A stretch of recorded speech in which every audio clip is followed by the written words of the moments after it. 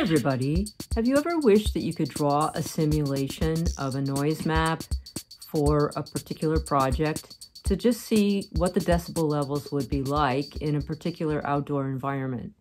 If you've ever wondered about this, or you want to play around with a free tool that lets you do this, I'm going to show you a few basics today on a website that's called Noise Tools. It was created by an engineering company, and it's free for you to use, or you can subscribe to it and pay to use it.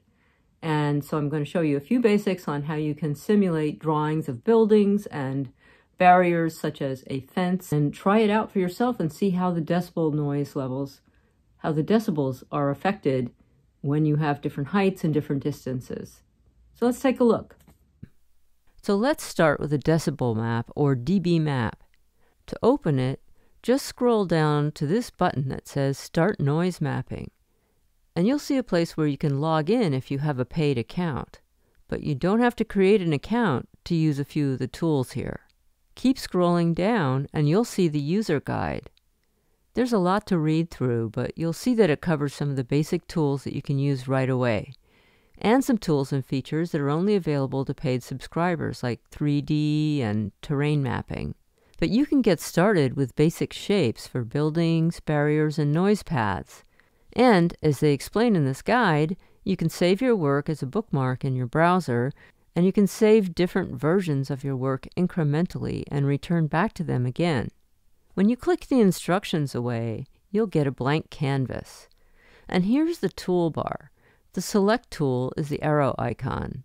You can select objects with the arrow and you can manipulate them, like lengthen them or shorten them, but you can't move them around on the canvas. For that, you need to use this hand icon.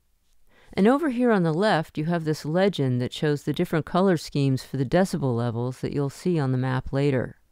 Back in the toolbar, the pencil tool is for editing your objects after you create them.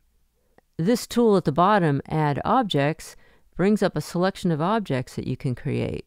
For my purposes, I'm mainly concerned with drawing a couple of buildings and a noise source. So I'll choose Building and start drawing a shape. And I see some different roof styles, so I chose a sloped roof. So right now, the building is only 2 meters high. That's only 6.5 feet. But I can adjust the height in this pop-up box.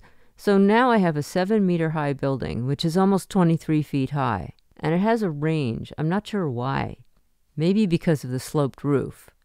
So I set the range from 7 meters to 8.1 meters high. And I'm going with the default setting of flat, hard walls. And now I'm adding a second building. So the two buildings are basically the same size.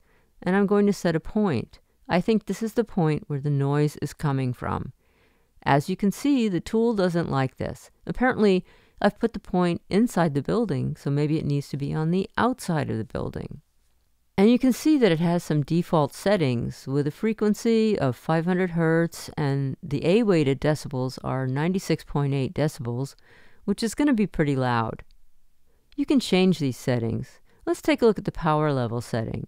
Aha! I see a menu here with different noises, and there's a backhoe, so I'm going to choose that. And I want to move that point outside of the building. I haven't even done anything else yet, but you can see that it's already drawn all the zones with decibel levels in them. So a large area around these points is dark blue, and that's 80 plus decibels. And behind the buildings, it's bright red, which is about 60 decibels. So now I'm going to go back to the shapes and get a barrier. I'm going to insert a barrier between the two buildings to try and block some of that backhoe noise. It looks like the barrier is about the same height as the buildings. I don't think that's very realistic, but for the moment, let's go with it.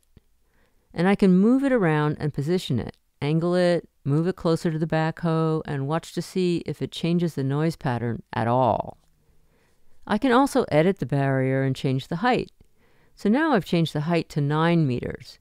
This is also not realistic because now the barrier is taller than the buildings, but watch how it changes the decibel levels.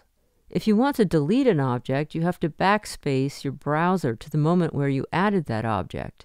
If you do that, I recommend that you create bookmarks for your work incrementally.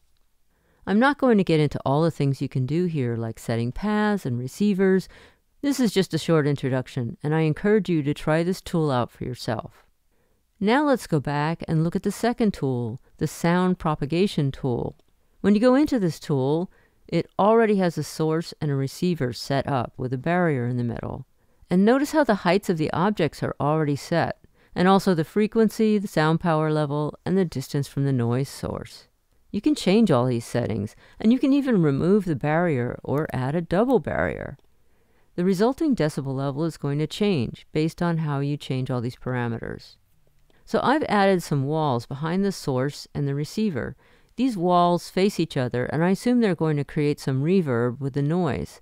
And sure enough, you can see that the decibel level went up after I added the walls. If I lower the height of the barrier, the decibel level also goes up. If I raise the barrier, the decibel level goes down. If I raise the height of the source and the receiver, and then lower the barrier, the decibel level goes even higher.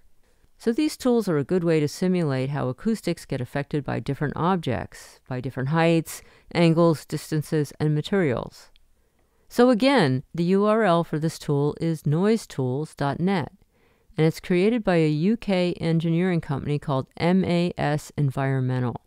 Their website is at masenv.co.uk. And we thank them for making these tools available online. It's a good way to experiment and learn. I hope you enjoyed this lesson and that you try these tools out. And for more information about noise and acoustics, visit soundproofist.com.